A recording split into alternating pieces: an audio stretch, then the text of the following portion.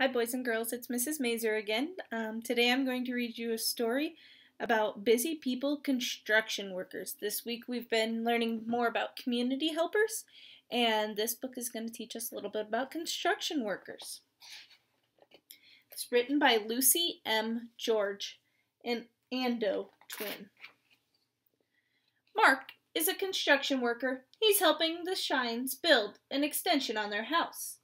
Mark will work closely with Lauren, the architect, to make sure the extension is built to plan. The Shines have to move out of the house while the work is happening.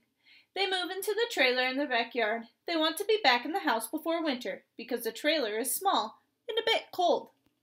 It's time for Mark to get to work. He makes calls and orders all the materials he will need. First, the old walls are knocked down with the big bulldozer. Then some new foundations are dug out by using a strong digger. A dump truck carries all the rubble and earth away. Finally, the ground is flattened with a heavy roller. Next, the materials arrive on a big delivery truck. Mark checks his list. "That's everything. Thanks," he says to the driver. The bricklayer builds new walls. He fetches cement from the mixer to stick the bricks together, then fixes the thick foam called insulation to the bricks and builds another wall. The insulation will keep the house warm in the winter and cool in the summer. Now that the walls are built, the roof goes on. The roofer has to be very careful in case a tile slips. Everyone wears a hard hat for safety. The carpenter fits the new window and doors. Soon the house will be weatherproof. The children wave from the trailer. They can't wait to move back into their house. The next big job is to fix the solar panel onto the roof. A big truck reverses down the lane, but then stops. Oh no! The truck won't fit.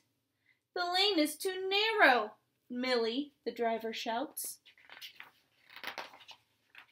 Millie has a plan. She drives off in her truck, then comes back with a grabber truck.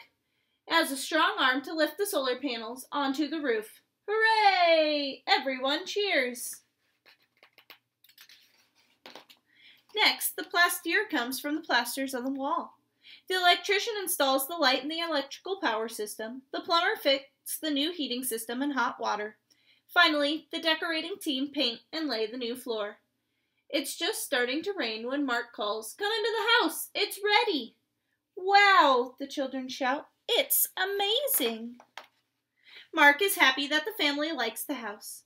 He puts on his raincoat and says goodbye. He's got another job to go to. What else does Mark do? He plans and gives advice on building projects. He puts scaffolding to fix leaking roofs and chimneys. He builds brand new houses, and he mends or replaces broken windows. What does Mark need? A hard hat for safety, a spade, a bucket, strong boots, bricks, sand, cement mixer, toolbox, tools, and a trowel.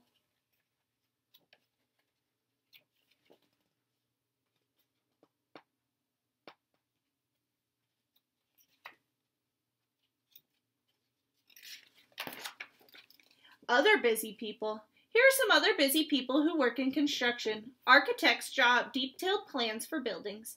They have to imagine every little detail before the building even exists. A digger driver has to be very careful with their big, heavy machinery to make sure they dig up the right things. Electricians look after all the wiring, lighting, and power on a building project.